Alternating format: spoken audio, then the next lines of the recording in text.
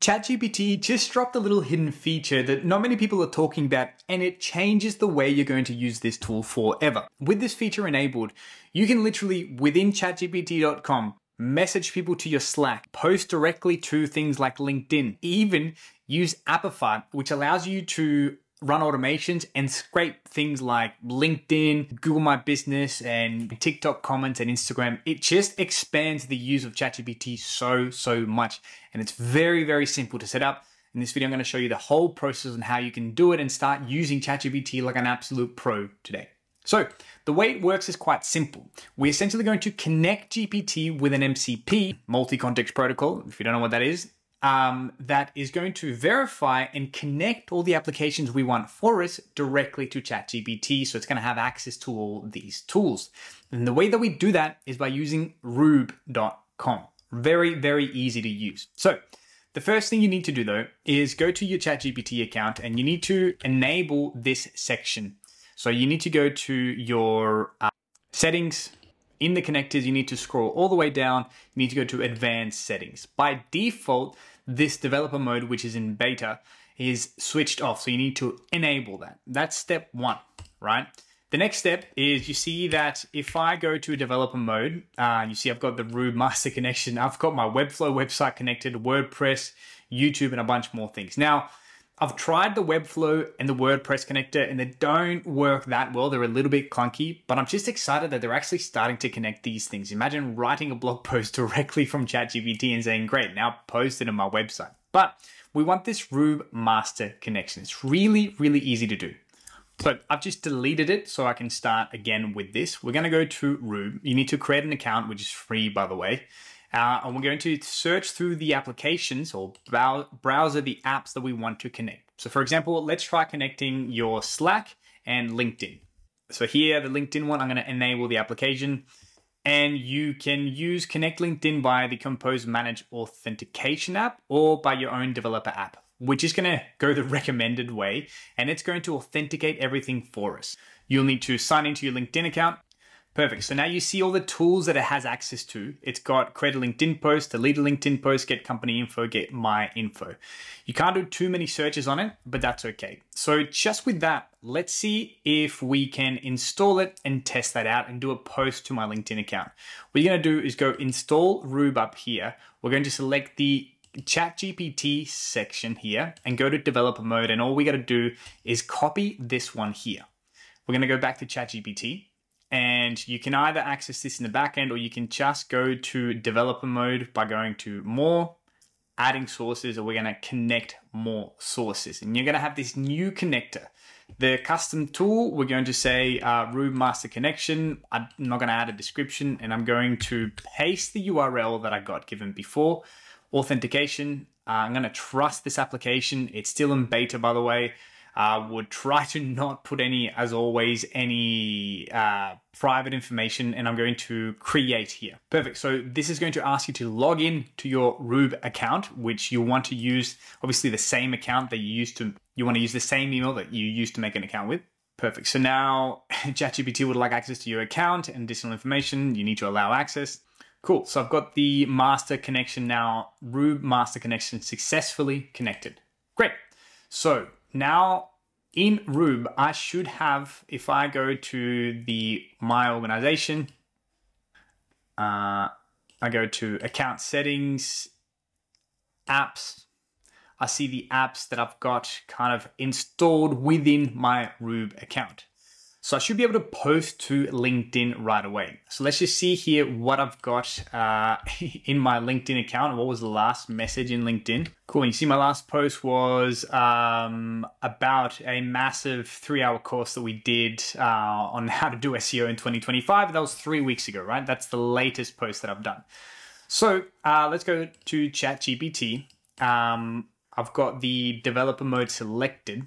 With developer mode selected, I'm going to go to add the sources. I got to select the right one. So I'm going to select the Rube master connection. These are the connections. Don't worry about them. I've just been testing these out for this video and finding an easy way.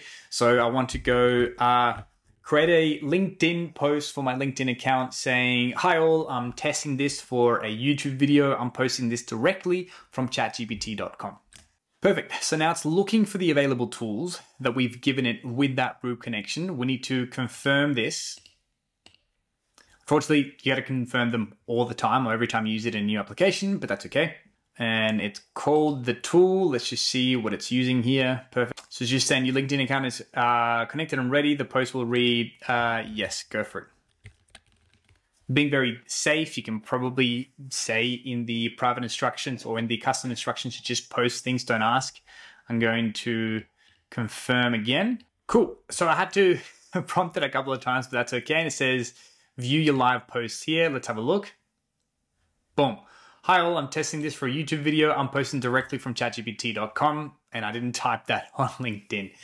Incredible. So you might be writing your weekly post, for example, and now you can post this directly to your LinkedIn account without going to ChatGPT. Now, picture this, if you marry this with the scheduling feature, you can do a lot of your work directly from ChatGPT. So now the other one, what about your Slack account, right? So I need to go back to Rube and make sure that I've got in my account settings that I've got connected the Slack account. If I go to apps, it's obviously very, very easy to connect, much like we just went through with LinkedIn.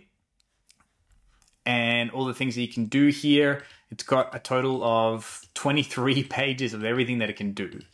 So for example, let's say in that same conversation, I'm going to say, great, now can you give that LinkedIn post to Adela in Slack, please? So now I'm joining two connections. I wonder if this is going to work. So it should show up there in my last account. I've tested this before the video. I've sent her a message from ChatGPT just saying, hey, hi from ChatGPT. But I want to see if, yeah, perfect. Yes. Cool. Now you can see that it figured it out. It sent a message to the person that I wanted to saying, here's the LinkedIn post. And if I view that one, it should be the same LinkedIn post here. Beautiful. So it kind of did what I asked it to do. Now, it wasn't perfect by any stretch of the imagination. I had to kind of tell it a couple of times to do that. As you can see here, like, hey, it's her, it's her, it's her. But once it can do that, it has no trouble kind of doing it again. So it still needs a little bit of improvement, but considering this is iteration 1 of having all these MCPs connected to your ChatGPT account, it's kind of crazy. Now, the one that I think is very, very useful and a bit mind-blowing is using Appify. So Appify allows you to scrape the web and do automations, but you need to remember that ChatGPT, for example, doesn't natively have access to TikTok, and it can't, unless you give it the agents feature, but that's something else anyway, it can't go through the comments and get all that information, or it has trouble going through the YouTube videos transcripts. I can scrape here hundreds of really useful things, including like job scrapers from LinkedIn, Facebook ad library scraper, so I can see what my competitors doing, and a bunch of different things, right? So what if I could connect Appify to my ChatGPT account? And that's essentially what I can do. So what we're going to try is to run this one, the TikTok scraper. So the only thing that you need to know is you need to know the names of what's called the actors. And the actors are the automations within Appify, because that's what you are calling it by name within ChatGPT.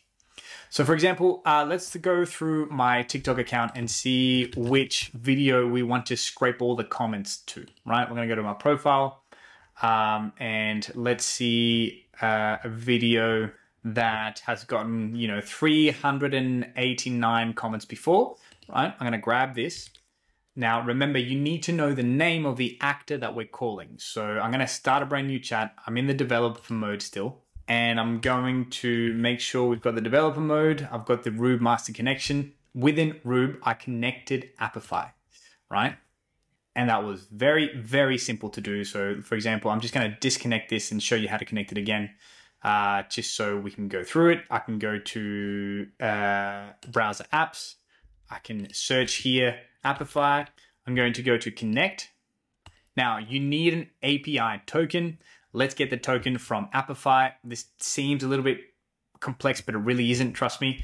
Once you want to create a free account with Appify, and it's going to actually give you $5 free credit to run pretty much any automations that you want. And within your settings, you want to find the personal API token. That is the token we're going to place into Rube, apologies here, the Apify token. I'm going to connect, I've blurred it out for security purposes, obviously. And it says here, account successfully connected. So it was initiating connecting, and now it's connected. So perfect. I should be able to use practically all the scrapers within Apify, which is actually bananas. So, like I said, you need to know the name of the actor or the actual scraper. So I'm going to copy this and I'm going to go to ChatGPT and I'm going to go, okay, please call Apify and the actor called TikTok scraper, for example, and get the comments from this TikTok video.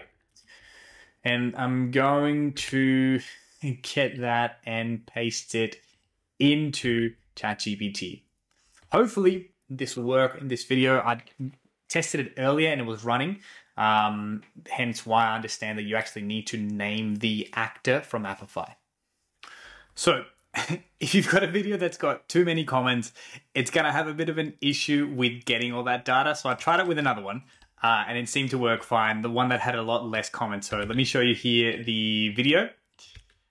This one only had about 4 comments. Now, I know that might not be worth it for you, but I just want to show you that it does work in the end. I've got here the comments. Let's just double check that it's actually correct. So one comment said, Salstar 40% can't be true. Let's go back here and it's Salstar 40% can't be true. And it's even got my response, a peer review article. I'm not trying to convince you, just demonstrating what it is. A guy didn't believe what I was saying, apparently. It's a peer review article. I'm not trying to convince you. I'm just demonstrating what it is. So it's the comments from that video. Really, really cool stuff. I think obviously at the moment it's still a tiny bit clunky, but the fact that this is starting to be possible is absolutely amazing. We'll keep it nice and simple there. If you like this video, make sure you hit the subscribe button and like this video. That would really help out. Let me know how you would start using this tool, this connection. I'd love to know in the comments below. Cheers.